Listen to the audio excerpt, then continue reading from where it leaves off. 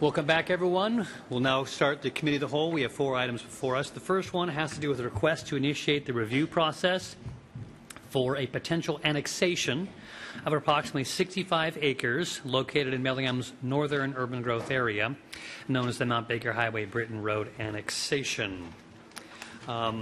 Per state law, a meeting must be held by the City Council to determine whether or not to initiate the review process for any proposed annexation. There are certain decisions that we can make and criteria that we have to consider. Shall I throw it to you, Moshe, first, or Greg? I'll start. Thank you, Council. Good afternoon. Greg Ockett, Planning Community Development Department. Moshe is going to provide you with a brief staff presentation. I just wanted to emphasize something that you just said, Michael. This is the initiation part of the process, so this is the beginning. If Council agrees, staff will analyze the proposal, including the service needs of the city and the financial impacts of the annexation. And one of the other things that you need to do as part of the initiation process is to set the boundaries of the annexation, and that will become important as Moshe does his introduction and staff report. Thank you. Thank you, Greg. My name is Moshe Quinn. I'm with the Planning Community Development Department, and this presentation is in regards to the Mount Baker Highway Britton Road annexation area. So as Greg mentioned, we received an annexation petition request in late October. The main petitioner was from the Hanson family, and their property is located right here in this triangular shaped area here. Moshe, could you move the mic a little closer to you? Sorry about that. Thank you. So the Hanson family submitted their petition application, which is their property right here, as well as they also have the Gundy's ownership had also signed the petition for annexation. So as was mentioned, this area is located in the city's northern urban growth area. It's bounded by the Mount Baker Highway to the northwest, city limits to the north, to the south, excuse me, and county properties along the eastern boundary. Some of the existing conditions associated with the area is that, of course, you have the Gundy's auto wrecking site there, which is a non-conforming use. It's been there for some time. You also have some businesses located here at the intersection of Mount Baker Highway and Britton Road, which are also non-conforming uses in this area. You have 2 residential subdivisions, the Hillside Estates and the Toad Creek Vista subdivisions that were built in the early 2000s, and they are all currently on city utilities of sewer and water. And as part of the service agreement, each property had to sign into a no-protest annexation agreement. So when they came through, so when looking at all the petitions that were signed as well as the no protest, basically you're at about $24 million in assessed valuation, and the total valuation of the area is just over $25 million. Some of the other existing conditions is that you have Toad Creek that bisects the area right through the center here, as well as you have some high pressure gas mains, as well as transmission power lines running through the northeast section of the area. This map is from the Urban Fringe Subarea Plan that was adopted by the county. What this shows is that this area right in here is within the Britton Road residential planning area.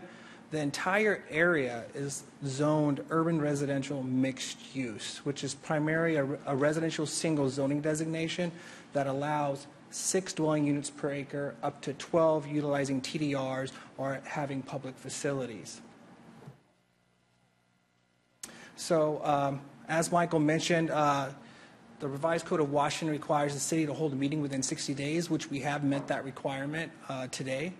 And a council needs to determine whether to accept, reject, or modify the proposed annexation, as well as require simultaneous adoption of zoning regulations, as require assumption of all or any portion of city indebtedness to that area. Some other existing and future conditions that we have is that the entire area is served by Fire District 4. Again, the area is zoned urban residential mixed use. Currently, there's 92 dwelling units with an estimated population of about 208 people. So with the vacant developable land, it equates out to about 19 to 24 new dwelling units, serving a population of about 43 to 54 new residents. As mentioned earlier, over 90% of the properties are already on city utilities.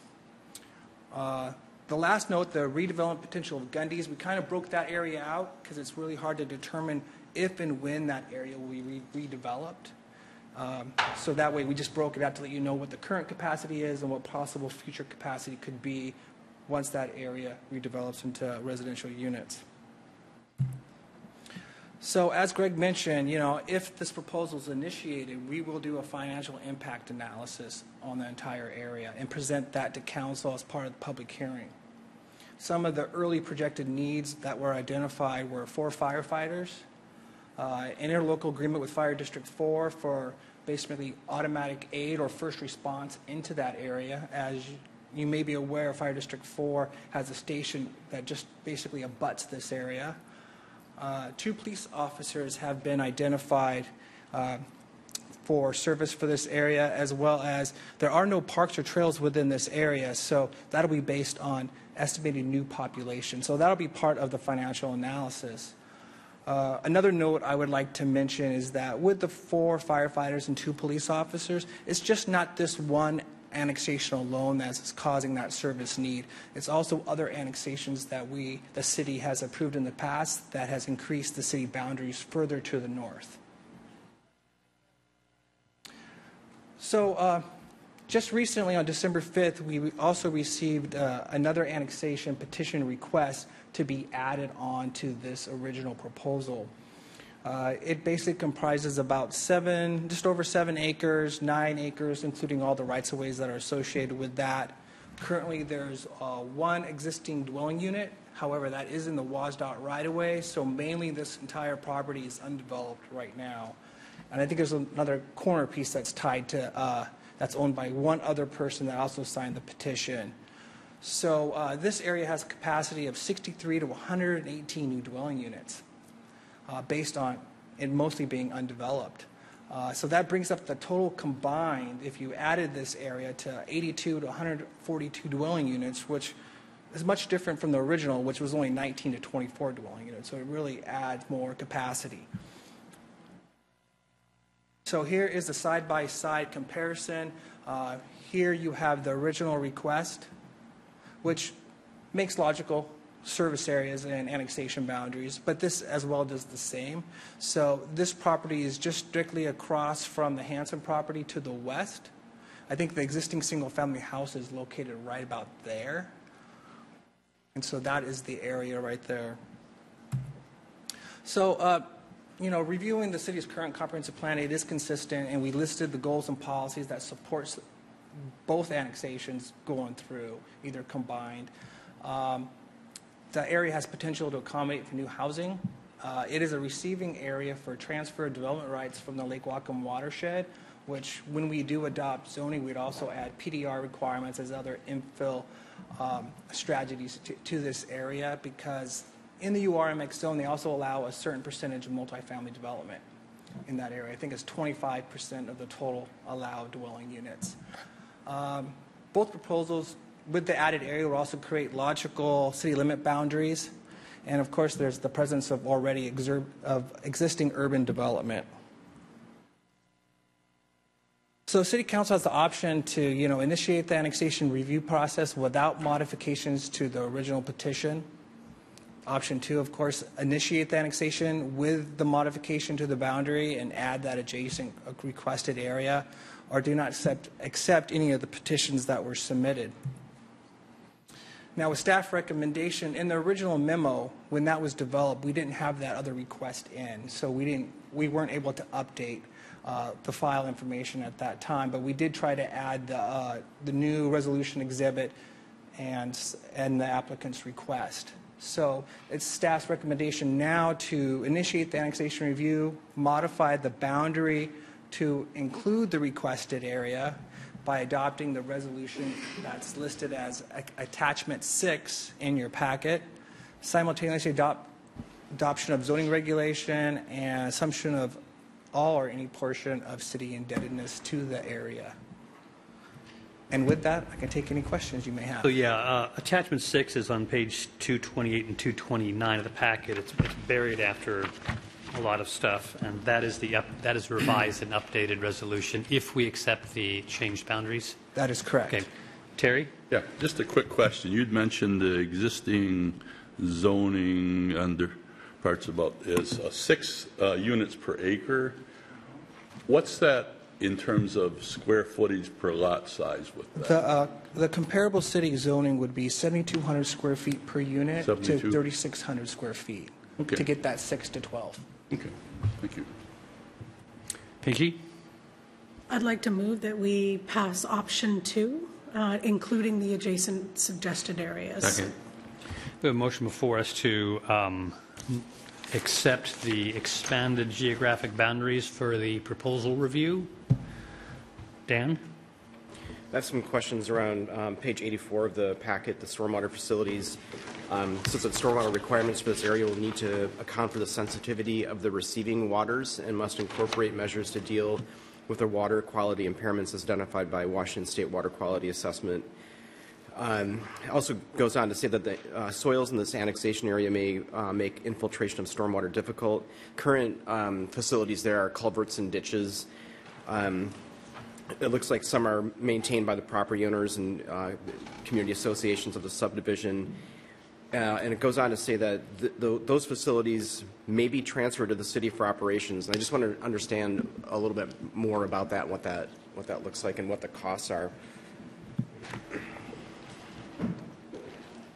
That's one of the things that we would analyze as part of the process. So we don't really have that information at this point, but we will look at the maintenance costs, and maybe Ted can provide more information. Ted Carlson, Public Works. No, that's absolutely correct. We don't have specifics in terms of the cost, but council may recall in the recent years where we have accepted previously our stormwater facilities that had been owned by homeowners associations, and the responsibility of operation and maintenance was on those homeowners. That's the standard in the county. When you have a residential subdivision, the stormwater facility is transferred to the homeowners association. In the city, those are transferred to the city for ownership and maintenance. So over the last few years, we have been bringing some of those privately maintained facilities into the city's inventory so that we can ensure that they're operated and maintained to our standards. So that would be the analysis that we would go through. We don't want to say with certainty that they would come over to the city, but we would be looking at that possibility. Thank you. So the Somerville statement says there are actually 3 decisions that we can consider making. The first one is the one we have a motion for, which has to do with the geographic boundaries. Is there any further discussion of the geographic boundary issue? The motion is to accept the enlarged area for review. All those in favor of the large area for review signify by saying aye. Aye. Aye. Opposed? Okay, larger area. Also, question 2 is whether or not the city will require simultaneous adoption of zoning regulations, and question 3 is whether the city will require the assumption of all or any portion of the city's indebtedness. Can you speak to those 2 issues? We recommend that the council approve both of those conditions. It's Okay. standard with annexations. With regard to the zoning one, I think I may have been misunderstanding this. When something comes is annexed, do we or do we not simultaneously consider changing the zoning, or does it come in under comparable zoning by default? It comes in under comparable zoning by default, and if we want to consider something else, we would do it after it's annexed. Okay, so what does it mean to consider the simultaneous adoption of zoning regulations? It means that we would craft and adopt the zoning designation that's most comparable to what's in the county. Okay. And we've annexed a number of URMX areas in the past, so we have experience with this. We already have a zoning district that is comparable that we can apply. Okay, and those 2 things are already included in the resolution if we pass Yes. that? Yes. Dan? Mayor has asked for and council has agreed to provide 2 new police officers annually as part of our addressing growth issues. And then in this document, it calls for 2 new police officers. Is that above and beyond the additional 2 that we are currently now investing per year, or is that included? Yes, it's my understanding that it I'll would let be, Moshe answer. above and beyond the 2. So 2 additional, as well as the 2 per year that was set forth. Go ahead, To Jen. just add on to that, there's not an immediate need. When you bring in property, you discuss the phasing in of those services. And essentially, you're required to say how in a 6-year period you're going to accommodate it. So as we go forward and look at the financial analysis, we'd see how that would fit in with the overall city plan. And then it becomes part of a long-range need of addressing long-range needs. The reason I want to make that clear is council will be seeing in January the annexation phasing strategy.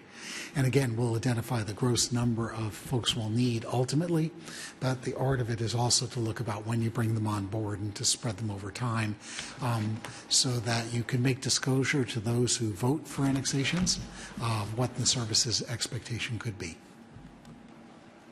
April? Well, I'll be supportive of the second question, but it brings to what we had discussed in the comprehensive plan, and we're missing one of the policies that talked about in these greenfield sites of how we're going to make sure we don't make the same mistakes of the past. So we had talked about either incentivizing or encouraging integrated housing styles, and I know that the infill toolkit would be allowed here. So one, I think it's just making sure that we stay on top of that and we keep that at the top of what we were going to be looking at in cleaning up our zoning code, but then also ensuring that like this is right now going to be a car-centric community. However, if we were to look at our zoning, talk about those convenience stores, the different policies that we had to allow for different types of development, I think it's going to be really important that we stay on that as we look at that annexation phasing plan. Michael. So we do have a resolution. Michael. Just want to make a motion. Oh, Kelly? Go ahead. Mayor Kelly. I think I should have a little beeper down here for you. Or shocker, a shocker in the seat. Get her a taser. Well, first of all, of course, we do want to have integrated communities, and we're going to plan that way, and we have great staff that thinks that way. So I'm not too worried about that. And then, of course, you can also keep on top of us, make sure we are.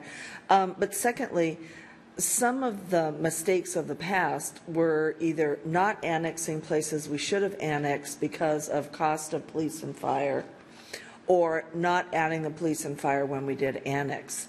And my direction to staff has been, does it make sense to annex this property for our city's growth? And if it does, how do we determine how to pay for the level of service, especially public safety, that we need to pay for? So I guess my recommendations to you are going to come with what we need and not try to get annexations without paying for the full cost of them.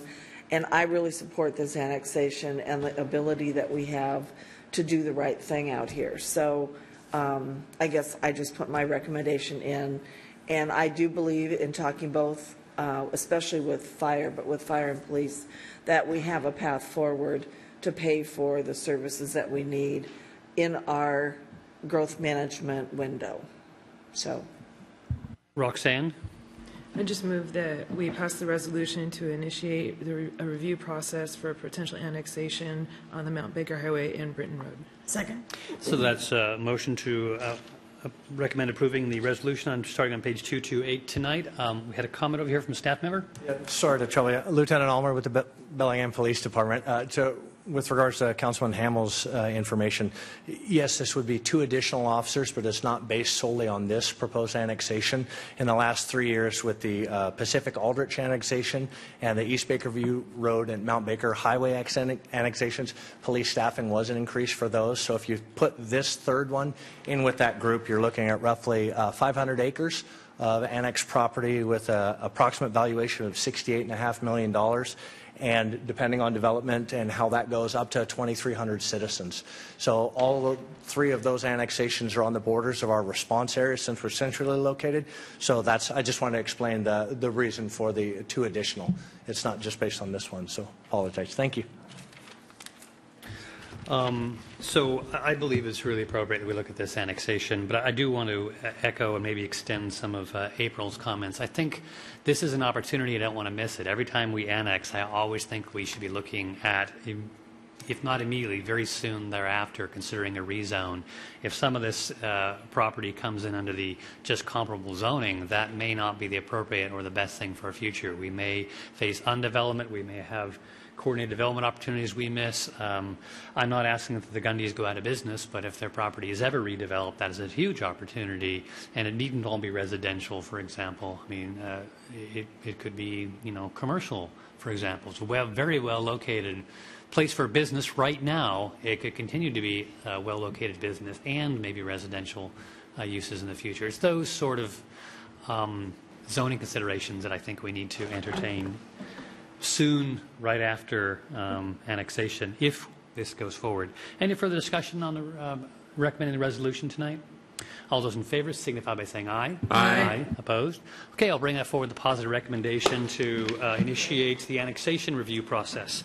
The next item on our agenda is consideration of an ordinance adopting a limited amendment to the city's Shoreline Master Program. We had a agenda item on this at our last meeting. The city has proposed a limited amendment to the Shoreline Master Program, affectionately called the SMP, that one, redesignates the recreational use sub-area to the shoreline mixed use within the waterfront district shoreline designation. Two, creates an allowance for standalone non-water-oriented uses in the log pond area only, and three, clarifies which portions of the shoreline mixed-use sub-area allow residential uses. I'm going to stop reading right there. Maybe Mr. Sundin, you could put this in plainer English language, or maybe Mr. Nabafeld, do you want to start? Sure. Good afternoon, Kurt Navafeld, Planning Community Development Department. You did a great job, Michael, in explaining that. Also, if you recall, Steve did a kind of an introduction to this topic last week. This is a limited amendment to our Shoreline Master Program, and we are asking that you do take action on some attached ordinances with that today. This is a process that started several years back, and this is kind of the final steps. This has gone through public process, through Planning Commission, as well as Department of Ecology review over the years. And with that, I'll turn it over to Mr. Sundin. Thanks, Kurt. Steve Sundin, Planning Department. Start out with just a couple reminders here, and then we'll kind of get into the few and kind of straightforward details of the actual ordinance so that you understand what's happening or are reminded of what's happening. Probably recall that last week I showed this exhibit. Thank you, Gene. The dotted line shows the area that we're talking about, and it's, I guess I'd say, non-relationship to the area in solid black. This area is separate from any anticipated sub-area changes that we might consider next year for the waterfront district.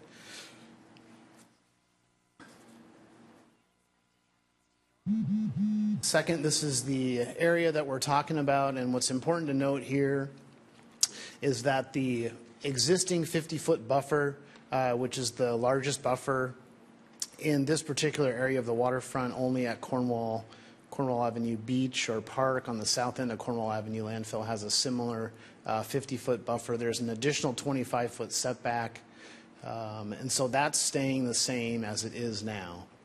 And this is the area that's affected. And we also went through some of the uses that would then be allowed under this amendment, and the uses that would be allowed in addition to what are allowed today are those things that don't have any relationship to the water. So those could be anything allowed by the underlying zoning, including offices, community public facilities, industrial, manufacturing, warehousing facilities, any of the uses allowed underneath the underlying zoning.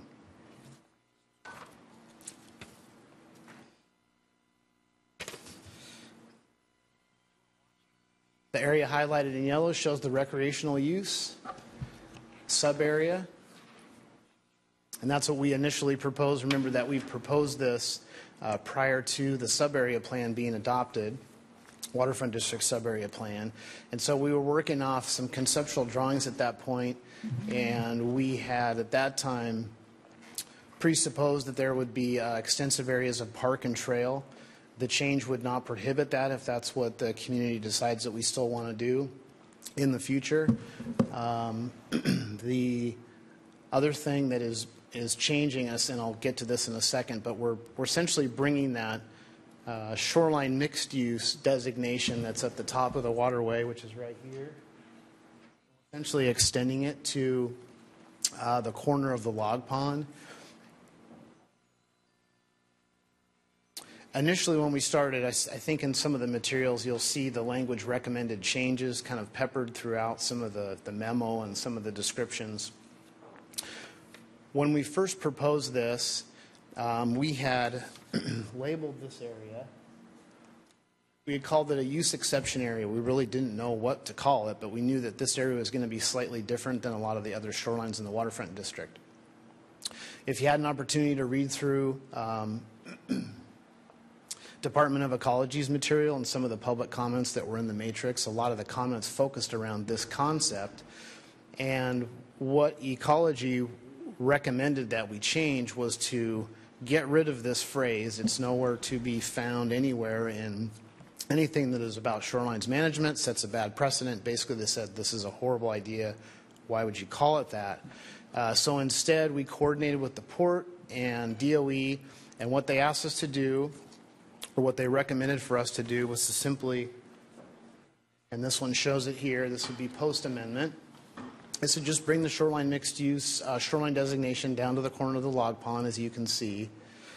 And what that does, it allows the non-water oriented uses, retains the existing buffer width. The height would be increased to 35 feet. The prior height was 25 feet, but that's because all we anticipated there was park space, and so we were thinking about public structures and not needing to have the same height. So the height, which is the same for the shoreline mixed use up in this area, has just simply been brought down to 35 feet.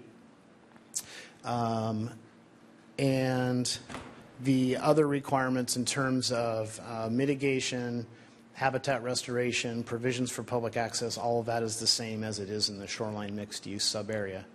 So when we went through the entire public process, which is kind of outlined in Exhibit A in DOE's letter and their attachment, this is what they concluded we needed to do to be consistent with the Shoreline Management Act and the guidelines in the WAC that talk about amending programs. And if you did this, this and the other changes that are part of this would all be consistent with the policies in the Shoreline Management Act. So that's really the depth of this and how far that goes. Are there any questions? Council members? Don't see any. So Exhibit D is a proposed ordinance beginning on page 264 of the packet. Move approval. Second. We have a motion before us to approve the ordinance. Roxanne? Do you see the recommended motion that we should probably state? I never look at those. And I can help with that. I think that's important. That's my fault. Can I say one thing just before that, and that is there's mention of sending an acceptance letter. And so basically what we do, it's very simple. We say to DOE, if this moves forward tonight, I'll write a letter tomorrow that would say, Dear DOE, we accept your recommended changes by virtue of accepting having done first and second reading of the ordinance. And we'd send them a copy of that. So the motion before us is to approve the resolution of the ordinance, but you're saying in addition to that, we would want to, which adopts DOE's recommendations, but in addition to that, we want to... Let me rephrase it, Michael. Also, I make a motion to direct staff to send an acceptance letter to DOE and perform first and second reading of the ordinance. Second. Okay, we now have an amended motion before us, which includes both the ordinance and an acceptance letter for approval tonight. Is there any further discussion? All those in favor signify by saying aye. Aye. Opposed? Okay, that passes unanimously. Thank you very much. Thank you. On to the third agenda item, which I believe is a climate action plan. This has to do with an update to the city's climate action plan in the year 2017. The city is updating our 2007 climate action plan to guide the next phase of emission reduction actions for both city government and also for the community that we serve. In 2017, the climate action plan update summarizes actions taken to implement the previous 2007 climate action plan, reviews progress towards previously established reduction goals, and establishes future emission reduction goals, and further identifies additional measures that will further reduce emissions. Staff are here to provide an overview of that 2017 Climate Action Plan update and to answer our questions. Mr. Carlson? Yes, thank you. Ted Carlson, Public Works Department. You'll recall that we were before Council last month providing an update on the process that we've been going through to update the Climate Action Plan. At that time, we had not finalized the draft plan, so we were giving you an update showing some of the efforts that had been underway and how we fared in relation to the 2007 Climate Action Plan goals. We have completed the draft plan and posted that on the website and sent a link to Council. We wanted to take today to go through the plan, kind of the framework of the plan, highlight some of the items in the plan and how it's laid out. We did include a resolution in the council packet, but there's certainly no obligation to approve the climate action plan today. There's no deadline on when the council takes action. Plenty of time to have future work sessions, make sure all your questions are answered, and staff gets any direction that council would like to give us before we move forward with ultimately adoption of the updated plan. So today we wanted to go through some of the highlights. Nate will do that through the PowerPoint, and then we'd be happy to answer any questions that council may have. So with that, I'll turn over to Nate Rice. Thanks, Ted. Good afternoon. Thanks for the opportunity to present to you again. I presented to you on November 13th with an overview of the results of the Climate Protection Action Plan update, and today I'm going to briefly review the report that's included in the packet today, and then take your questions and comments. In my last presentation, I covered the results of the plan update. And as a quick review, both the city and community achieved and exceeded the 2012 emissions targets. And municipal emissions appear to be on track to meet the 2020 target. Community emissions increased more since 2012 and will require concerted effort to meet 2030 targets. So I'm going to walk you through the draft Climate Protection Action Plan update report and show you the overall structure and what to expect from the document. There are two main sections. The overview includes executive summary, background, emissions updates, and reduction targets. So this focuses on what's already happened and sets the context for the Climate Action Plan update, which is looking forward into the future with core strategies, emissions forecasts, the reduction measures included in those forecasts, and then a more in-depth description of all the measures over time. So looking at the overview section here, the executive summary introduces this graphic, which acts as a conceptual map to the report. So there are the 6 core strategies I discussed last time: energy efficiency and conservation, transportation, renewable energy, green building, waste reduction, and land use. And these are a new addition since the 2007 plan in an effort to emphasize the solutions that Bellingham is using to address the problem of climate change and to help readers find strategies they're interested in. So they're color-coded throughout the report to help readers navigate. And then the circles in this figure represent the 2 levels of emissions that are reported on and tracked. So on the inside is the municipal level, which is city government operations. And then on the outside is the community level, which is emissions within city limits. And the figure captures how emissions are calculated, with municipal emissions being included in the overall community emissions total. I'm going to show a number of pages from the report just to give you a sense of it, but obviously no need to read this tiny text here. In the executive summary, each of the 6 strategies gets its own page with brief context, updates, next steps at both the municipal and community levels, as well as references to pages for more information. The background section includes a climate science update and a climate policy update, and then gets into greenhouse gas emissions update, which covers past emissions inventories and the trends over time. And we talked about this a bit in my last presentation. And you might remember we have a baseline emissions inventory from the year 2000, followed by 2005, 2012, and 2015 inventories to track progress. And then municipal and community emissions are broken down by sector and discussed in this section as well. So that helps set the context to start looking forward with the 2017 Climate Action Plan update. And this section starts with emissions forecasts. And these forecast graphs are really the key to the climate plan.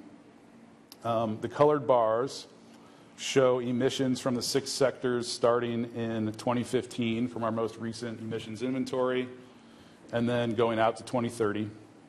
And the black line on the top shows the no action forecast with no emissions reduction measures applied.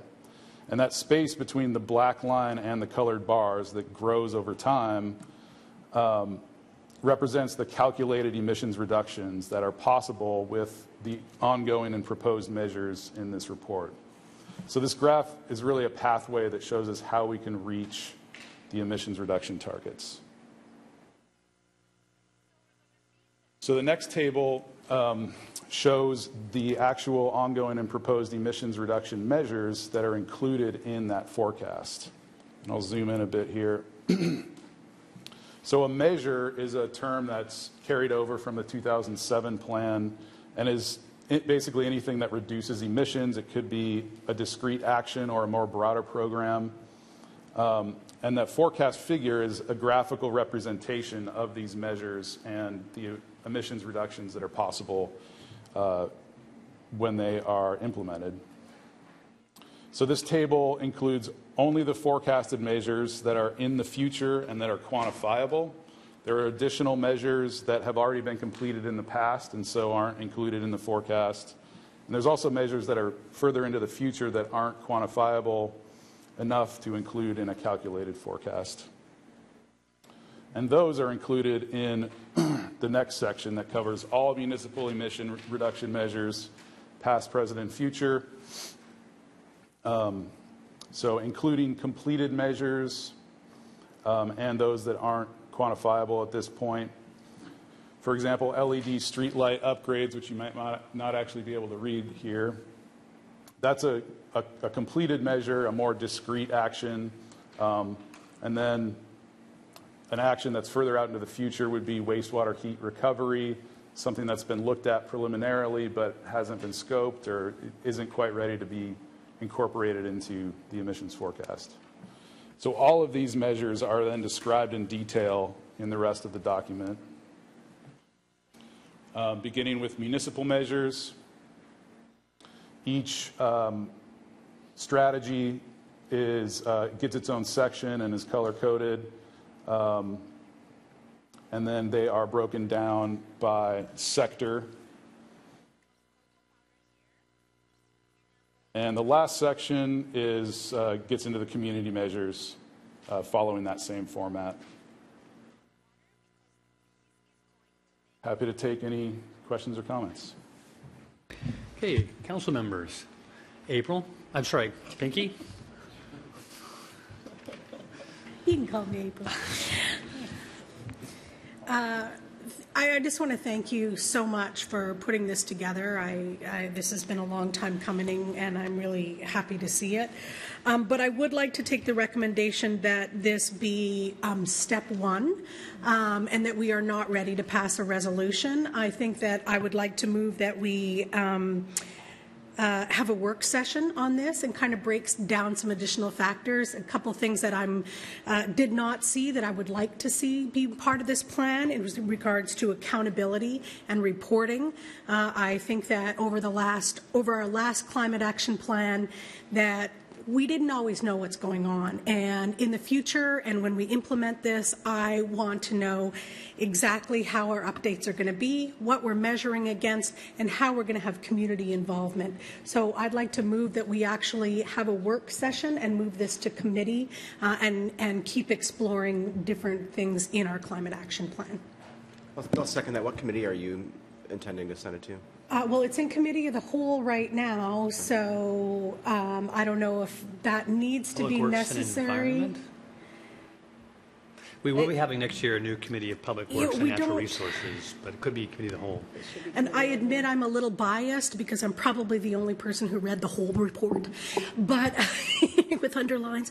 But I'd like to be involved in that. Maybe if it's possible, could we decide what committee after we do our reorganization?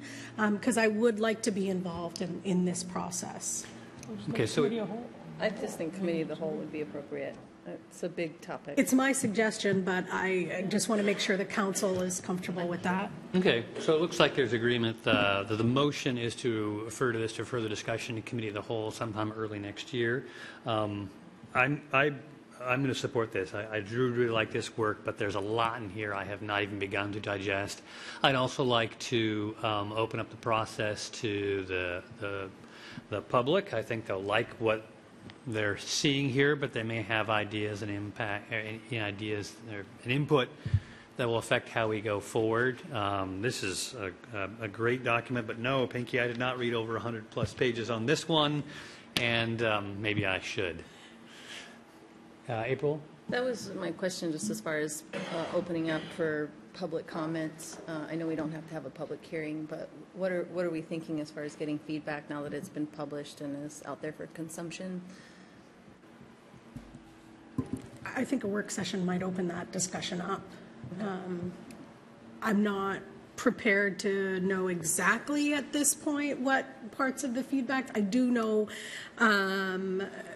I don't want to open a Pandora's box, but I will say that the county has recommended a citizen advisory group on their climate action plan. I'm not saying I'm proposing that. I haven't had an opportunity to look at it. It has been suggested. So I think that there are, we went from 1 week to another, so we had a lot of materials to look at in just a couple of days. So I don't know what those recommendations are yet. Dan? Councilmember Vargas just said exactly what I was going to say. Well, I think my question was really, I should have directed it towards staff as to how did you see this moving forward as far as getting feedback from the public? Were you wanting to open up a process, or are you going to have some town halls, or are you going to, how are you going to get feedback on this one? Well, I think our thinking was very similar to Councilmember Vargas, that starting that process was the council presentation, the work sessions, thinking that perhaps out of those discussions there may be some direction or thoughts on how we might want to pursue additional public comment. We're certainly open to that discussion. We had not anticipated doing anything like a town hall or going to necessarily individual neighborhood meetings, but we certainly welcome public input. We want to make sure that we get as much input as possible. We've obviously been working with the stakeholder groups as we develop the plan and received quite a bit of community input through folks that are involved in the climate arena, but there's obviously much more input that we would potentially receive as we went through a different process. So it's council's discretion, whatever you'd like us to do. Mayor Kelly? Well, and I was not aware that the county had put together a committee, and I would suggest that we also explore what they're doing so that we don't have a city committee and a county committee necessarily. There's probably would be the same people except for the elected officials that were on it. So, and like I said, I am speaking blind because I don't know exactly what the goals are or anything, but that's just something else I think would be good for the committee as a whole to discuss. So we can get some information about what they're doing. Roxanne? I just want to thank you because this is what I hoped the outcome would be for this specific agenda, because I want this to be a work in progress. better partnerships with our community members. Our community cares so much about our local environment, and I want to have those stakeholders and citizens with us. Pinky? I thank you, Mayor, for you said exactly what I was thinking, is that maybe there could be some overlap between the county and the city. But again, I just learned this information and I haven't had an opportunity to digest it. So maybe we will be better. That could be an option for us, is to maybe combine. April? I have not read the document.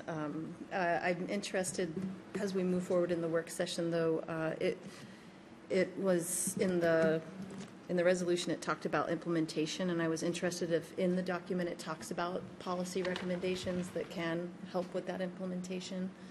And then if so, great, I'll see it whenever I read it. If not, that to me is something that I really like to talk about, just to make sure that we understand where we're trying to go to. So the document, Renee LaCroix, Public Works, the document has a lot of measures that are aspirational, where it says city staff will look into things. And I think depending on what the outcome of it is of those examinations and delving into more issues, we might come back and ask for policy. But the document itself doesn't have policy direction in it. Okay, the motion before us is to refer further discussion of the draft climate action plan to committee of the whole.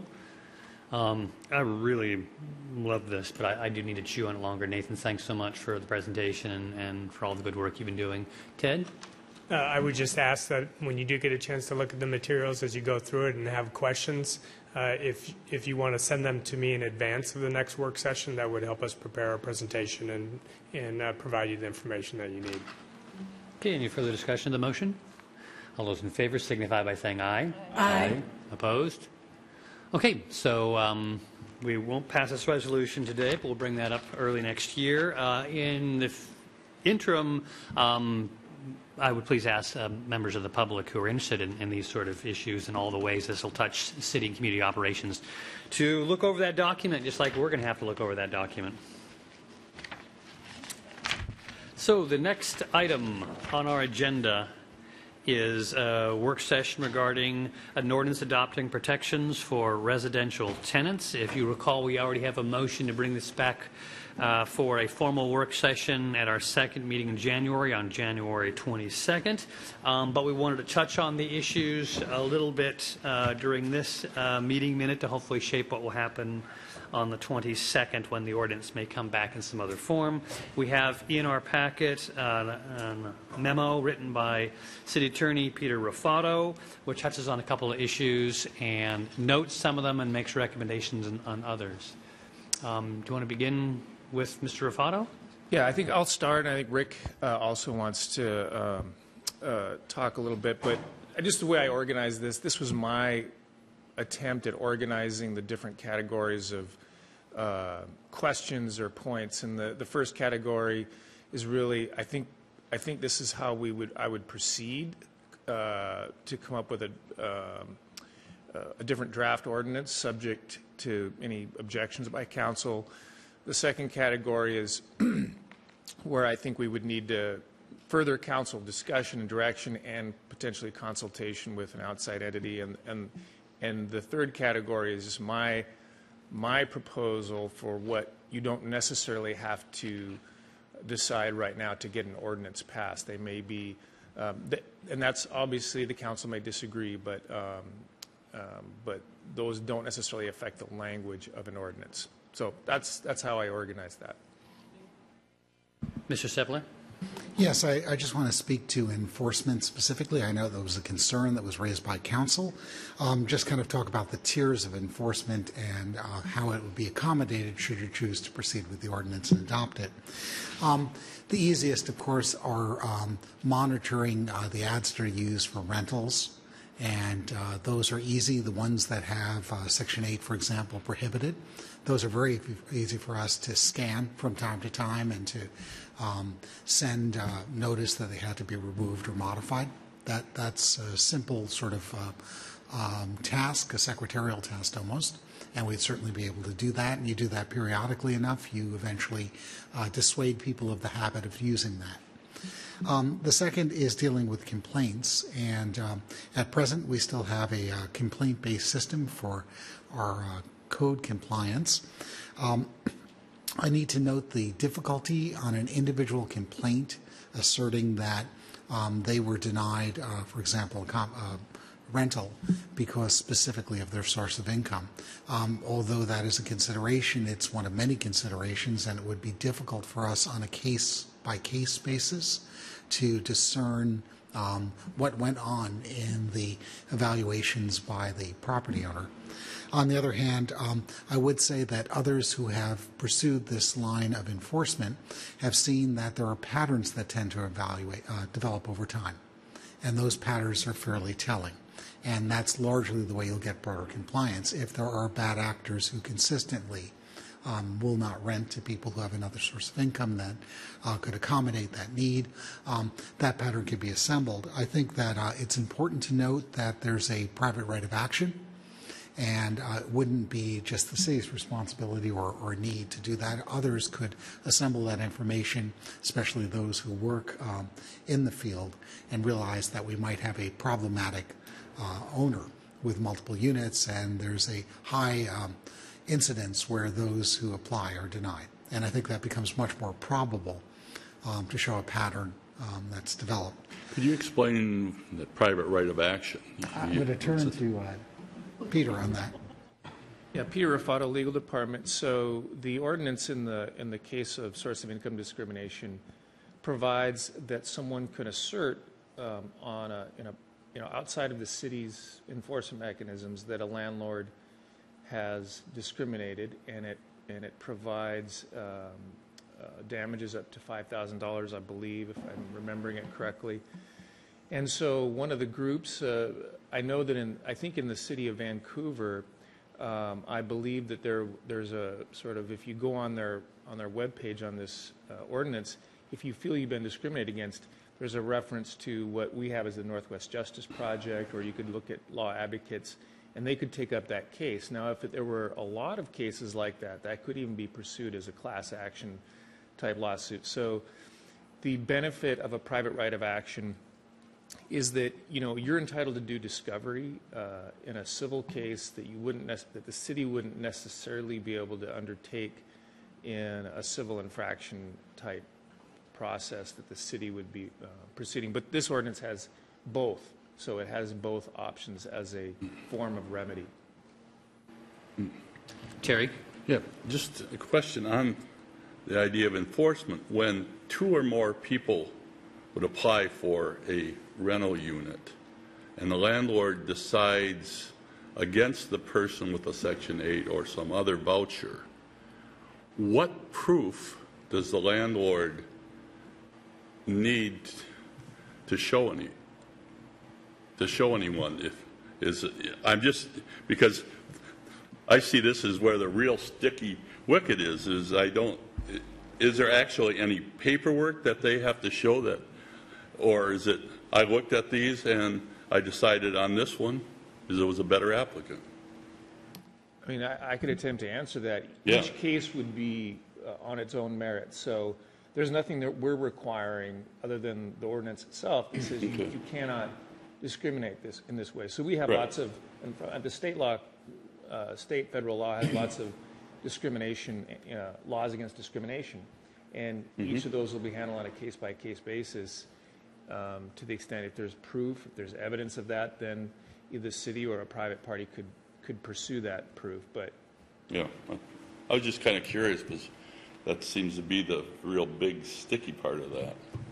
If I might, on the other hand, though, if we do have a bad actor who has a history, when you start assembling more information and you see a pattern that everyone who's applied who had some other source of funding was denied, that becomes a little more convincing, and I think that may be more actionable.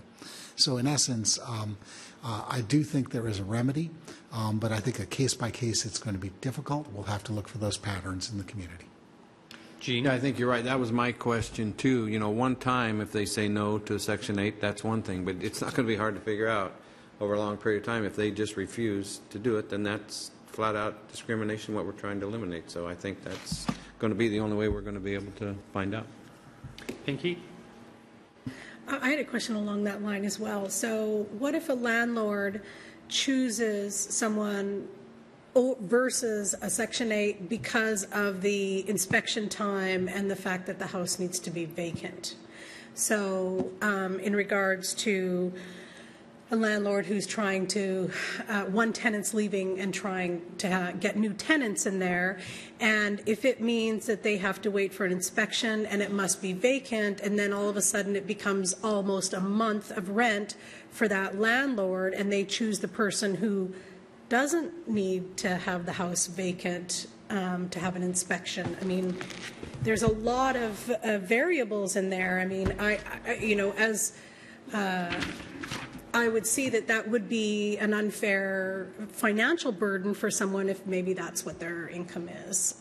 So I'm kind of curious about that, like what falls in this discrimination and in pertaining to the 7 or 10 days that the BHA needs to inspect the house.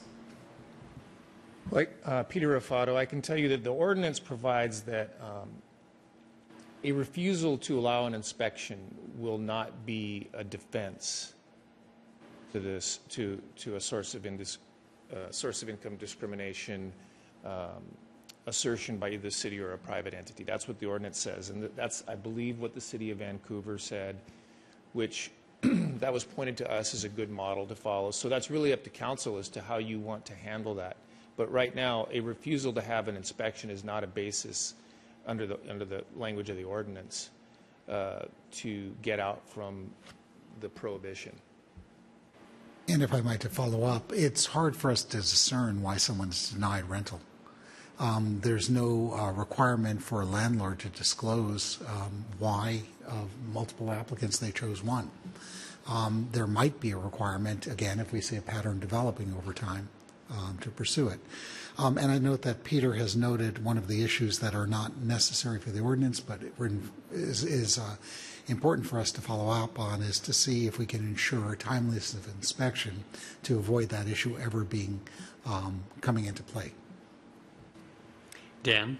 Yeah, I share the same concern about the timing on inspections. Just if it can be down to the smaller number of days that are indicated here under item C, the 7 to 10 or even less. And I don't know how that happens, but that would be beneficial, I think, both for the landlord and the tenant, so they can get into that unit. I really want to understand under section B1 more the concerns of landlords. This was brought up by Catholic Housing Services on the 20-day notice of termination in lieu of for-cause eviction. So a for-cause eviction is like a black mark on your rental record. Given the vacancy rates now and other challenges to housing, that could be bad news for a renter. But I would not want to see that abused by landlords. So I want to strike the balance and find out what the best management practice is on that. And then item 3, the exemption for the smaller number of units. I don't think there should be an exemption for smaller number of units at all. And I think under item, pardon me, I'm losing my voice here. Item A, number 1, I think those fines should graduate at $250 per offense. Third offense would be $1,000, fourth would be $1,250, and I know that I believe it was Mr. Suppler or Rufato and I talked about conformity to our other fine structures. So I'd want to have a better understanding of, does this fit neatly in that, or is this something that's just different, or how that would work? Yeah, if I could just address that right away. We don't typically have fines that go up to $1,000 per occurrence. So we would be immediately getting out of kind of the norm by going to those levels, and which is why I kind of stayed at the below 1,000. Okay. I'm going to go ahead and take a turn and start with that. It may not, may not normally levy fines up to 1,000, but an escalation from 500 to 750 seems like a kind of a non-escalation. If we're going to do escalating, I think I might like going up to 1,000 if someone's a repeat offender. I think I agree with what was just said, that I don't think we need to create an exception for landlords with a small number of units. We just don't allow people to discriminate. based on, say, gender or race and not on source of income. I don't think because you have only 3 units, you should be allowed to discriminate. So I'm not interested in creating that exception. I would like to further discuss the issue of delaying implementation. Maybe we could revisit that. I'm not sure quite I understand why people need a great deal of warning to adjust, except with regard to one thing, which was just brought up. I think it's really easy. It's no effort at all to not discriminate. You don't have to do anything to not discriminate. But the inspection regime, that's the one thing that someone who wants to rent to a Section 8 person has to do that you wouldn't have to do with somebody else. And it's that delay there, and if it's 2 weeks, that seems really burdensome. If it's 3 days, that doesn't seem so burdensome. If it's 7 to 10, then you're kind of in between. So I'd like to also continue discussing the possible delays, or if there is much of a problem with the delays with regard to the inspection portion. If you have a landlord who has not a discriminatory bone in their body, but there's a practical issue with delays, I'd like to talk about that further. April? I would agree on that one, and I think right now, understanding Bellingham Housing Authority's response to my letter was that they have one inspector, and that inspector is not only to go out and do new inspections, but also to take care of all the things that they already have to do. And I don't know if that is necessary to have a work session yet again, maybe bringing in I think Landmark is a great example. They came before. They're working with Lydia Place right now. They're waiving their management fees in order to be able to bring people Section 8, all kinds of different vouchers. But they, too, are running into this, like, from that moment of saying, okay, I'll accept a voucher, to the moment of you actually get approval for the money. There has to be some accountability, some performance, because I can see this flipping a little bit where right now it's pretty much supported by renters and several different people. But when you start taking something off the market for a long period of time when somebody else could have had access to that, we're going to see some crunch. And so I would also like to discuss, people have talked about an ordinance like this, so it's just symbolic. I mean, really, you're just saying, because if people want to get out of it, they'll go to month-to-month leases, or they'll just increase their rent just enough where they don't have to comply.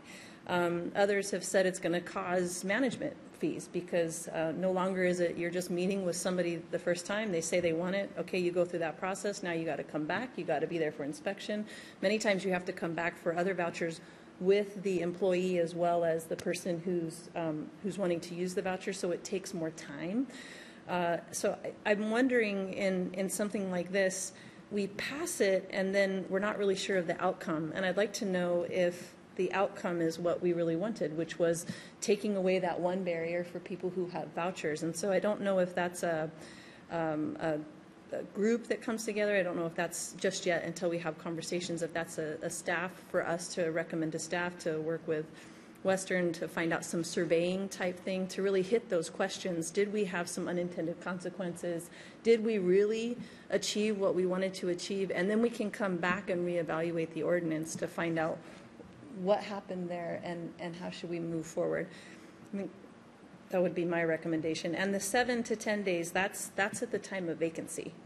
So you're somebody might say, okay, I'm given my 30 days to a landlord. Landlord posted, gets right now, some people are getting 45, 120 people that are saying they want that unit, goes to get the unit, and really to do the application and call references, you're like 5 days. I mean, you usually can get money from somebody and turn your place over. And then it's like when the person vacates, if they really want to work hard, they can have that turned over in 14 hours. Overnight, paint it, and here's your keys. So what we're saying is not only is you're doing the application, especially if you get it done within that first 10 days, now we're going to make you wait 20 days until we can actually say your unit's vacant, get you on the list to do inspection. Now you have 10 days for that process, and I don't even know if this person's going to qualify. So one, I don't know if I'm going to get the money for this unit, but I also don't know if my unit's going to qualify. So it's just what I think is great about us taking this long-term process, if we started to really unearth and undig these things, and I think that just helps us go eyes wide open. And I think that's why these work sessions are going to be really important. So I have forwarded to Peter and Rick, I think, again, Lydia Place, now that they're an owner, So they're a property owner now, so they have a really unique perspective of trying to utilize other vouchers besides their own reimbursements into their units.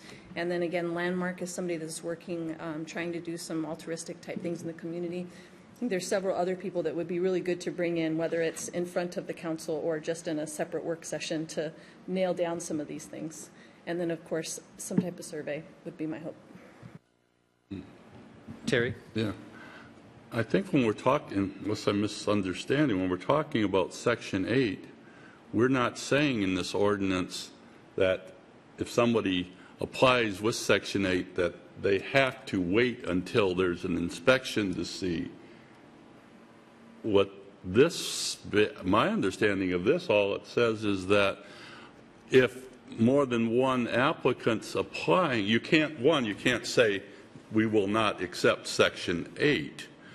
But when all things are equal and you can pay and move in tomorrow and you have to, this one you have to wait.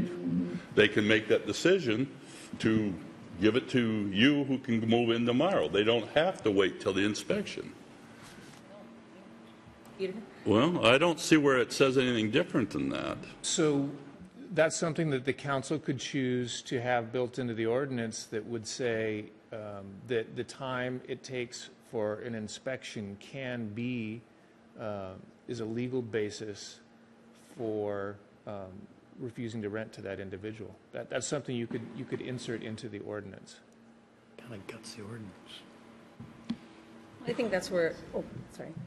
April? Well, I think that's where a work session, or even before our work session, if it's not, again, in front of council, but having these different people who are really, I mean, Bellingham Housing Authority clearly wants to work with this. There's Opportunity Council vouchers, all kinds of different things to just dig into that. And I haven't seen another community do it, but maybe that creates some incentive in our human and social services too. If we had a date that we could all agree upon, that once somebody says yes, okay, it's called they have a term, it's to use the voucher.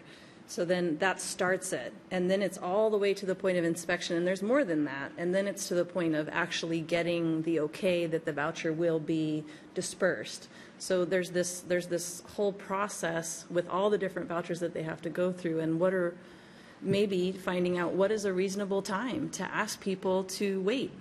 Because I think it's fair.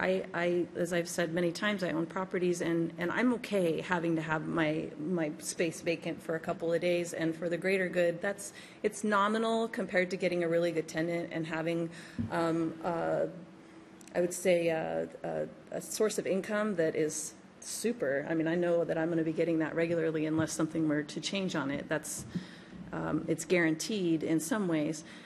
However, I certainly don't want to get into a position where, you know, that rattles on and, oh, their inspector's sick or so-and-so can't get there, and now we've had a rush of other things. So that, for me, is the crux, and I think that will just take some gnawing and some working sessions, personally, before we can get there. And I don't know if we want to send that back to the planning committee and let them chew through that, or have staff go and work on that. I'm not sure. Pinky and then Dan. I like the idea of kind of having a work session on these. I feel like there's a couple things that are unanswered.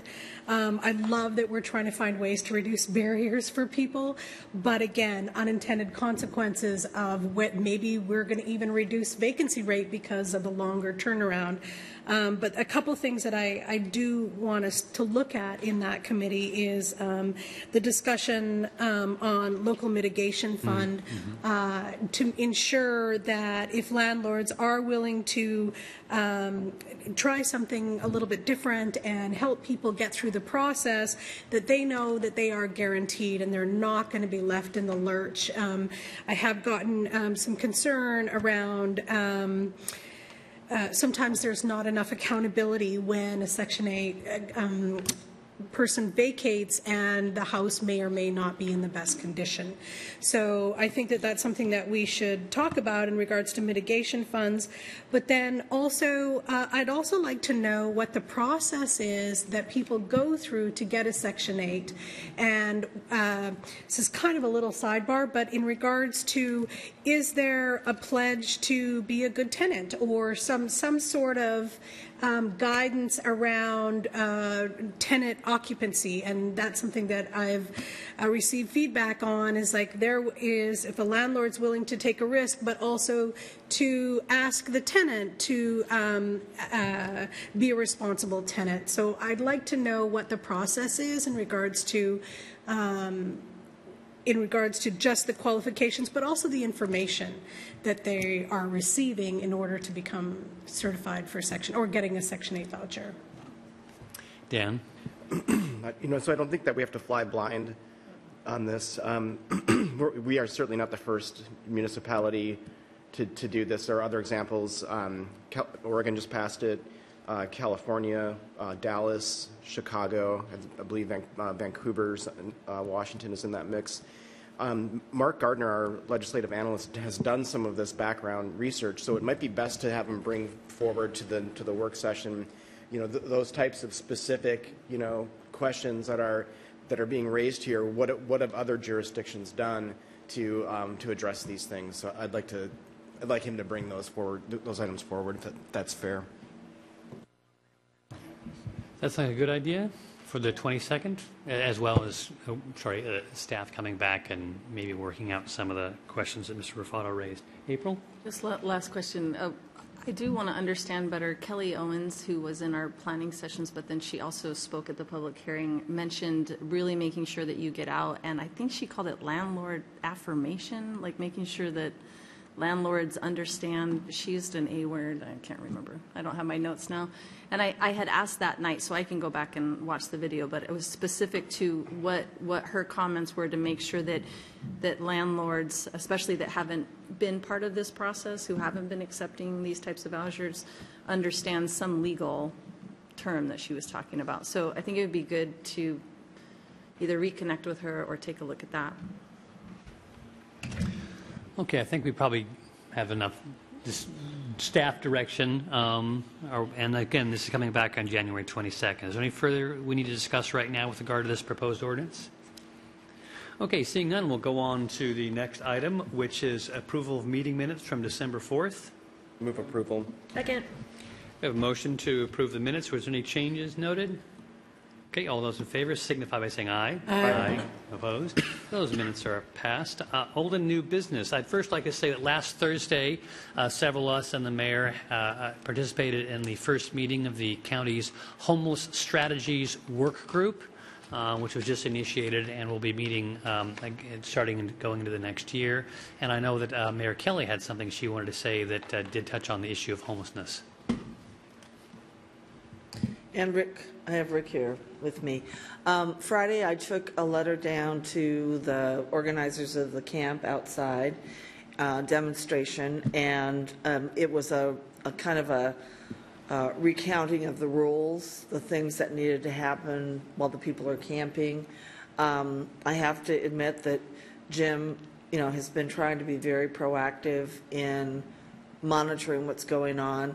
However, when Rick and I met with Jim and Doug this morning, we did note that they're not there all the time anymore. So they've assigned roles to other people. The expectation was that the demonstration would be done a week ago Sunday. We extended it till Monday, and then it's been somewhat open-ended. Yes, it's been somewhat open-ended.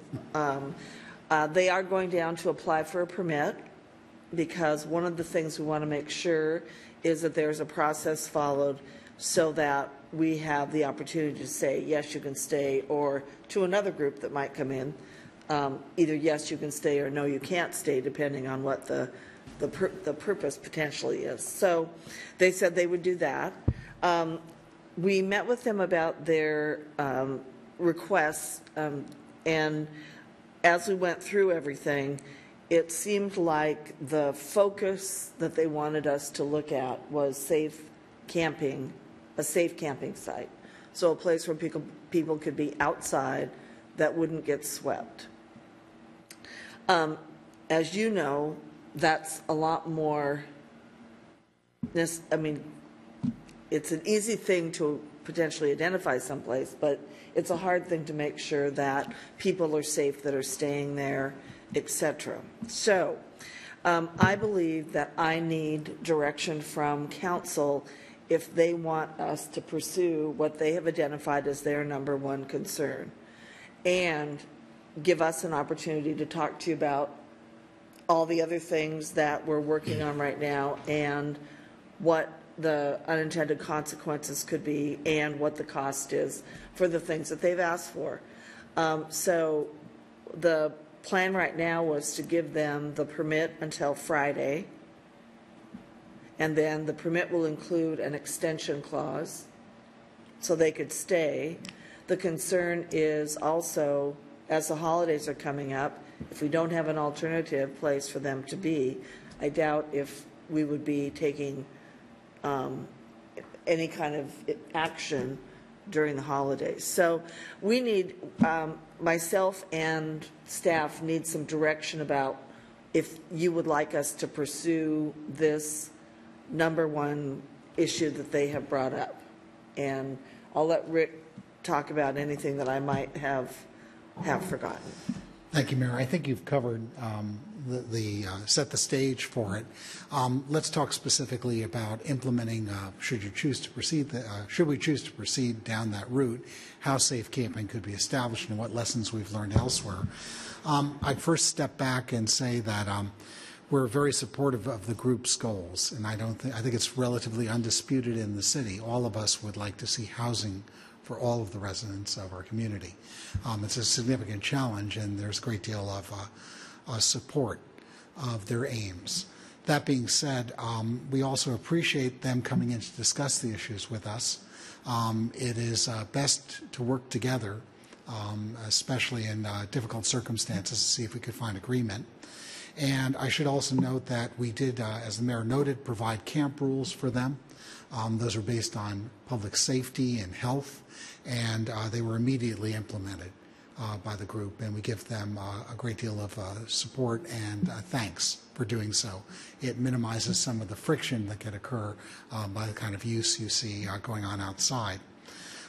As council is aware, we as a community spend more dollars probably than any community our size in Washington to try to tackle this issue. I think it was $4.9 million a year goes into housing and homelessness and services. And in doing that, we have to be very mindful that although that's a lot for a community of about 83,000, 84,000, City of Seattle has greater resources they bring to bear from the legislature, and they're able to provide a variety of different initiatives simultaneously. In our case, we're somewhat limited, so we have to be strategic. We could do a number of things half well and really accomplish little, or we could do one or two things that are key and causal. In looking at the camping, safe camping, it's a known quantity. City of Seattle released back in June an assessment of their 5 safe camping areas. We know how much it costs to operate them, and we know how much what's needed to make them successful. They're all relatively short-term in duration. The goal is to get people out of the camps into more permanent housing. Towards that end, we do have a path that's available immediately. The state legislature, through the RCWs, have allowed that any religious organization can house a tent city or a safe camping area. So it is above our zoning and would essentially be able to establish fairly quickly. Cities are allowed to get additional rules, perhaps, and condition them, but you're not allowed to say no. So there is a path forward. As we understand it, the folks from Homes Now have tried to reach out to the religious community, religious organizations, and have not had success of it yet. It still might perfect itself. Absent that, it is somewhat of a challenge to find a location, in the sense that like shelters, are very difficult to site. And in any location you go into, it is very highly likely that some group will find it not an appropriate use. We're somewhat hindered in the sense that there is no neat fit in our zoning structure for this use, for a camping facility. And while we could work to try to achieve them, each one of them runs into a number of concerns. In residential areas, we run into all the things associated with family definition, households, and requirements. In commercial and industrial areas, we have to show the impacts are roughly proportionate. We could make a code use or an interpretation on an interim or emergency basis, but there is a degree of exposure going down that route because our codes are not discrete for this use. If we chose to proceed and try to find zoning that could be perfected, as council is aware, that's a lengthy process. That's about 6 months, and it would take a significant effort to develop. Nonetheless, we're hopeful we can find within the solution set that's available to us the religious organizations, though I've become aware that educational institutions are also able to house camps. And again, these are shorter duration. They're not permanent. In terms of expense, they typically cost about $250,000 a year to operate. They are usually done with groups that sponsor them. What's found, looking at the studies from the 5 camps in Seattle, is that without caseworkers and managers on site, they don't succeed. And we attribute the good, there's certainly the folks from Homes Now have best of intents, but there's a whole skill set that comes in that's needed to address the needs of folks who are in these facilities to move them on to permanent housing if possible. And that $250 from Seattle in terms of pricing pays for the restrooms, the dumpsters and waste removals, electricity, cooking tents, all the things you need security to some degree.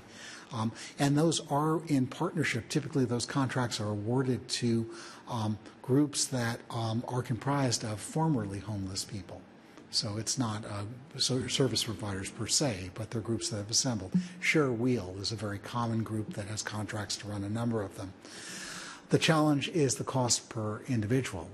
It's 60 to 70 people for that $250,000. And as a means of comparison, we were considering in briefings before council spending about $180,000 to get a 200-person low-barrier shelter. So we're always facing that issue in terms of benefit. Might be a very different clientele. Number of the folks who are looking to camp are not their needs might not be met by a low barrier shelter. But then again, in any instance, and we did reiterate this morning, any solution set, there will need to be rules that are established, and those rules are to protect not only the individuals who are using the facility in very close proximity, but also the city if it's a sponsor and if land is supplied, or any institution that supplies that land. So towards that end, we're going to take a look a little further to see if there's a solution that could be made, but it is one that would take a lot of our resources, and we need to focus on that effort. And it would be, I'd be candid with you, it would be at the expense of other initiatives we've initiated. And just to add something, Jim was very appreciative of what the city's doing. I also handed him They Represent You pamphlet to make sure that he had an opportunity to talk to his elected officials, both at the state level and at the county level, with the idea that we would be coordinating, as we're talking about through our committee, coordinating our efforts in the long run. So, I appreciated that. But right now, I have to admit, I'm not sure what direction you would like us to take, and I need to know. And I don't know if you need to answer today, at this minute, or if you'd like to answer tonight, or have the discussion now or later.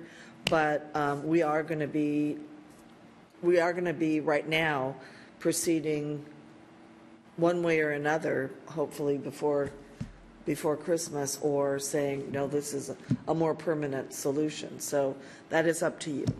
So let's open that up and maybe talk about it again this evening. But Roxanne and Jean?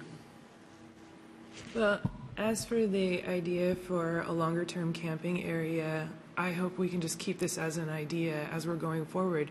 We never will know. We might find a religious organization that would be willing to do this. Some organization might open in our town that would be willing to do this. And as for the camp as it is, I think it's important for us to manage it the way that we are. because we need to work on the body of support that we are providing for this homeless issue. There's so many things going on, and I think our community fails to understand all the different ways we're trying to approach this situation through proactive partnerships, through work with our police department, through support from our nonprofits. Let us do that body of work, please, is what I ask. And if there are opportunities to do things that our community directly wants like this, we'll pursue it. Gene? Before I say anything, I want to start out by saying that I've been very fortunate in my life growing up in this community and having what I've done, but I've worked very hard for it. I could have been homeless in 1991 when I first hurt my back. I went down. I was making 100% of my income. I went down to 60%. My first wife left, which in the end worked out real well, but it worked out. But what I'm trying to say is, the mayor made a good faith effort by letting them stay there. The thing that bothers me the most, and I really have to say this, I don't govern by demands. We get tons of people in here, and we have over the years, demanding this, demanding that. I don't govern that way. I'm not going to look at demands. And I want to remind people, this building belongs to all the citizens of Bellingham. We cannot let one group, no matter who they are, stay on our property. And I can tell you now, we're going to have to spend a lot of money cleaning that grass up and probably have to reseed it and other things. And I'm not trying to be mean about this, but this city has done more since I've been on council for the homeless situation than any governmental agency in Whatcom County. And it's all being shoved unfairly at us. It's our problem. We're the only ones that can do anything about it. Well, that's not true at all. But the thing that bothers me the most is them saying now they're not going to go, and they said it last Monday night, they're not leaving until their demands are met. That's wrong. Terry and I went through Occupy Bellingham. That was a very unfortunate situation, and it didn't end very well at all. I empathize with those people that are out there, but we have to think of the city as a whole. If this group gets what they want, where do we stop? The next group that comes up and demands something, no matter what it is and no matter what organization it is, we could just trade places week to week on our property. Who do we say no to? So I'm going to be the bad guy, I guess. I'm going to be the ones they can hurl things at. I really don't care. This is the people's house, and we have to treat it as the people's house, and we have to do all we can. For me, I'm interested in an end game, to be completely frank. You did a great job by letting them stay here a few days. Now it's gone on for over a week. So that's where I'm at. I'm fully supportive of looking at a place to put campers, trailers, whatever we have to do, but not by demand, because that's what I want to do. But we have to keep this place open for everybody. It's been hard on a lot of people inside this building. I understand that. It's hard on everybody. But I believe we have to be very careful on this and not let it go on too long. Terry? Yeah. I'm probably the only one up here who has been homeless and had to live in a tent, is what I can. Okay, well, I didn't know. Because, but I have had that when I came out of the Army. I lived under a Bisqueen tent for about 3 months until I could get things working. And in another period in my life that happened. So I do understand the hardship of doing that. I would not be opposed at all if there's a religious institution or school that would offer a place for that, and we could work out with them a set of rules that as long as these things occur, they can stay there for this period of time. But if these rules are broken, if sanitation gets bad, if criminality is breaking out, that there's a way to say it has to disperse. So I would be willing to look at that and discuss it tonight later, but I just, I appreciate that these people are very concerned about, and them are indeed homeless themselves and are concerned about homelessness. I think Kelly said it, we are doing a great deal to solve the homeless issue and housing issues in general. As I said last week, the Homeless Strategies Work Group met.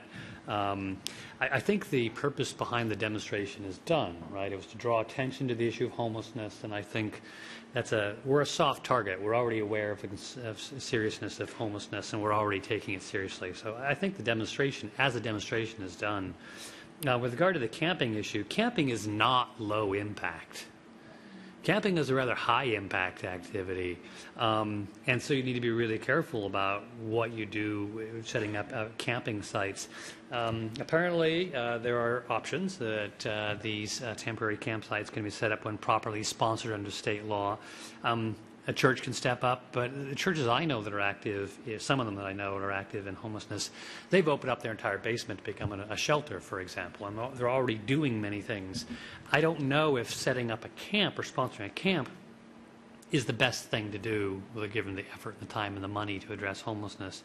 So, yeah, maybe we should keep looking at the idea of safe camping, but I'm just not sure that's the best solution to serving the greatest number of people, given the amount of effort that would be involved.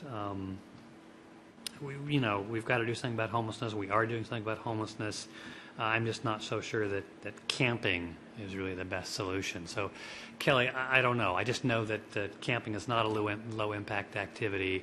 One of the reasons why we had to do so-called sweeps is when illegal camps are set up near our sensitive riparian areas near streams, there's been a huge amount of environmental damage that's gone on to sensitive habitat. Camping is not a low impact, especially a place that isn't properly set up, for example, doesn't have bathrooms. So the camps we've cleaned up are often littered with human waste and garbage, because if you don't have the proper amenities, if you have no place to go to the bathroom and no place to put your waste, any camp is going to be a disaster. So, so camping has to be approached carefully. I do know that some people are experiencing homelessness, even if they do find place in a shelter. There are serious concerns with how to clean their clothes and do laundry, how to take showers. There's always been chronic concerns about where to store their possessions. So if you're homeless, you're often subject to the risk of theft of your valuables. I think that that was one of the things that was discussed at the Homeless Strategies Work Group, is moving forward on being able to support homeless people. If we can't provide them housing right now, we can at least help them with staying clean, laundering their clothes, finding safe storage. These aren't solutions to homelessness, but they address some of the difficulties that people who are experiencing homelessness have to deal with. Those are just some of my thoughts on the issue. I guess we can keep talking about it tonight, but Dan? Well, as someone who's a housing advocate, seeing people camp unsheltered and conditions that aren't meant for human beings is, it's very disheartening. I know that the organization had contacted several churches. I think they cited 35 different faith communities and were rejected by those entities. But I think that might have been more for the tiny house concept that they were trying to get off the ground. And I don't know if that's for a safe camping situation. Pardon me. And I know the mayor has brought up a safe parking concern because of the vehicles over on Orchard Place or Terrace, whatever the street is over near the hospital. I don't operate by demands either. I think that that's not really the best way forward. I think that we're all sort of on the same team here when it comes to wanting to help as folks the best we can with the limited resources that we have. And things are, with vacancy rates being what they are and housing prices increasing. We were at the presentation that Ted from Commerce gave back in June at the town hall that we probably won't see this getting better. So the more we can do to help try to accommodate or stem the flow, so to speak, I think that that's the direction I would like to see. I don't know if it, and I know the staff is buried right now in terms of all of these other items and priorities. So I don't know that is it the staff that would, reach out again to these faith communities with this more specific idea of like a safe parking or a safe camping on a very limited basis versus the tiny homes. And I do agree with whoever said that we have to have the services part of it. We have to have rules and we have to have management. Otherwise, it's going to be a problem. And I think the suggestion was, and I'm willing to do it, that the mayor might contact Interfaith Coalition or others to see And I guess I still like to hear from April and Pinky on this before I make a April. comment. You had your hand up. Well, thank you, Mayor, because you're in a very different situation than we are as electeds, and I appreciate. I'm elected too. Well, then as you know, We're not administrators. we're not administrators, and you're put in, and it's all on your shoulders and your staff's, of course. So I do appreciate the approach that you've taken, and the sensitivity that you've brought to the table in regards to these things. I appreciate staff and trying to look quickly and to see anything that they can do, but I always have to come back to the policies and the processes and everything that we've put forward, and we have set priorities on how we're going to go about this, and finding a tent city and even finding a safe parking was not in those priorities. And I easily, I joke with my kids, squirrel, because we easily, things come right at you, and we can get so focused that we'll end up just kind of spinning that wheel a little bit before we go back. So I do want to just appreciate you in the position that you're in, and thank you for coming and asking our opinion. Yes, I would strongly encourage, and I don't think you need a motion to do it, but yes, in reaching out to our religious institutions to see what they can also offer. We already have the Interfaith Coalition, who it might be it's not as large as what this is happening, but they just got an award from the Whatcom Family and Community Network for the work that they're doing. Maybe they have more capacity. Maybe that's a place where we might have some discretionary funds to be able to help. Asking if it was just the tiny homes that was asked for, maybe acting as a conduit to see if there might be some other options. But ultimately, we have to keep our eye on those long-term projects, and I don't want to see, we have a lot of housing barriers that we're looking at next year, all those things, and I don't want to see staff, I personally, with this short of time and knowing all the things we went through, I don't want to see us change directions. I want to see us keep going where we're headed. And so I don't know if that helps you at all. I'll ask you a blunt question when you're all done. So. Okay. Pinky? Mayor, I want to echo that. Thank you very much. I know you're trying to solve as many things as you can. And I do want to be sympathetic to the situation that the people are dealing with right now. However, in saying that, like Jean said, dealing through demands is not the best way for us to legislate. We've been dealing with addressing the homeless crisis for over 2 years, and there are a lot of things that if we could have solved them, we would have already done that. So just making it a demand doesn't make it any easier to solve. And I'd like us to stay on track in regards to the things that we're working on and progressing on in regards to our homeless crisis. One thing I would be supportive of, Mayor, is if you reached out to the faith community and maybe ask them. But other than that, I really think that we should stay on track where we are right now instead of getting derailed in regards to what's being asked of us. Even though we are very sympathetic to the challenges, I also think it is prudent of us to stay on track in regards to the goals that we have outlined and achieving those as soon as possible. Kelly? So I think your comments reflect what myself and the staff are thinking, is that we don't have the resources to do everything. The very hard question to ask is, because I also do not want to get into a maritime heritage situation like we were, and that is one of my goals. So when we write the permit, I hear you saying we should have an end date on the permit. I need to know that, and if you don't all want to make the commitment right now, I'll ask you again this afternoon or this evening. But that's where we are right now. We're deciding how long our demonstration can go on, how long our camping can go on, and without direction from you, I wasn't sure exactly what to do. So that's what I'm asking, is when we write the permit, when Jim Tenner writes the permit, there needs to be then an end date, and if anybody feels uncomfortable with that right now, they need to let me know, not necessarily right now, but they need to let me know, and I need to have an idea about Rick was thinking on Friday. I don't, I mean, it's getting very close.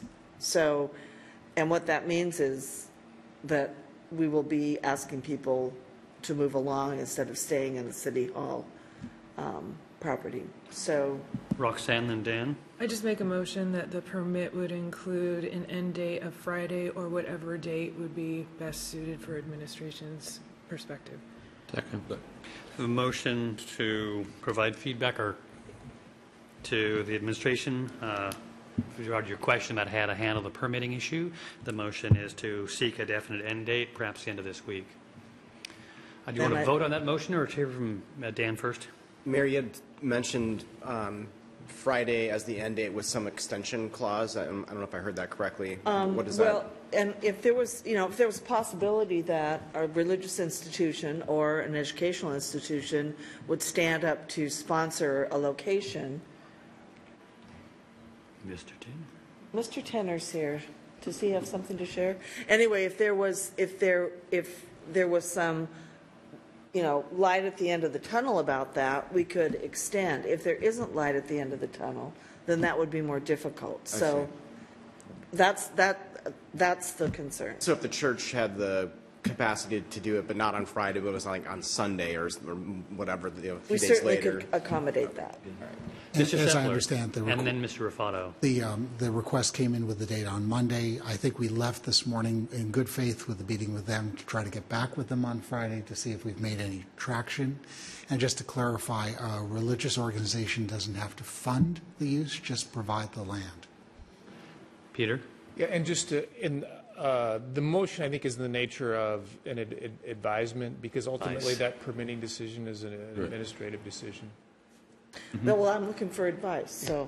So the motion is to express our opinion and advice to the mayor to indeed, if a permit is issued, to the demonstrators to look for a definite end date to the demonstration. Any further discussion? All those in favor signify by saying aye. Aye. Opposed? Thank you. I do agree we should work towards the end of the demonstration. As Dan said, we're already pretty much on the same team. And as Mickey said, we're working on it. If we could have had it solved by now, we would have. I do think we need to assure them that we're looking for some short-term solutions before we get shelters up for safe storage, for safe parking, for the laundry facility. Showering right now, it's the Y is the only option. Vouchers for at the Y, and maybe that's not enough. These are ways we can support people who are experiencing homelessness while we try to look for longer-term solutions. And we still keep funding the homeless outreach team, the homeless services center, ways of getting people to proper services, into temporary housing, and then into supportive or stable housing. I mean, anyway, we're still under old and new. I have one other item. Anybody else have something under old and new? Oh. Yes? Pinky? I'll do mine really quick because I know we're way behind time. We are. There's I did a little draft of a spreadsheet to see what our council committee tools are. I got a little bit more information to put in here. Also noticed that I didn't put in council president, mayor pro tem, so those and mayor pro tem. So I have to include those as well. And then as soon as I get this fleshed out completely, I'm going to send this spreadsheet to you. So instead of you having to give me individual information, this gives you very specific. What we're looking for is like how many things that are not in our actual reorganization plan, or if there's any additional hours that you have to put on a committee, additional materials times, or maybe the duration, etc. So, or if you are attending if your committee includes a board meeting, and also if you have to chair that committee. So I'm going to put all of those things into this metrics, and then I will take a look at them, and I'll put them in three tiers of the amount of commitment and time. And then so when we come to our reorganization meeting, it'll be clear what the different tiers are, and instead of just doing things alphabetically, we can do them in our reorg by the amount of commitment that each person has to put on these, and I think it will give us a much better idea and a little bit more equality in regards to what our commitments are and what we're taking on. if there is information, the reason I'm showing this right now is if you think there's a column that's missing that should be put in there, if you could please send that to us, and Marie and I will modify this spreadsheet, but hopefully we can send this out to you by the end of the week. And if you could please send it back by the end of December, so you have a couple weeks so that we have preparation for our reorg meeting, so I can crunch the numbers and put it in a tier system. So I'll need a little bit of time to do that.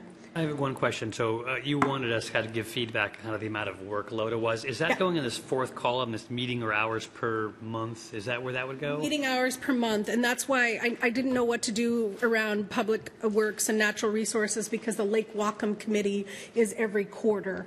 So haven't quite, that's why I've got 0.25 per, because I'm not really sure what that's going to be. So anything that you, obviously if you're on that committee, you might have your own numbers. This is just examples, and we'll flesh this out. So as soon as I get this finished, I'll send it to you. I just wanted you to be aware that this is coming, and if you could please put in the information for your own committees, and if there's missing anything, please let us know and we'll update it. Great, thank you. I have another item for old and news, but I'll handle it this evening. Anything else under old news we should handle right now? We are running a little bit, about an hour behind. We're now going to recess for executive session. There's one item in the executive session lasting approximately 20 minutes in duration. I'm hoping a little bit less than that. It's a litigation matter, Parrott versus the City of Bellingham et al. I'll be back here around 5 o'clock. We are in recess.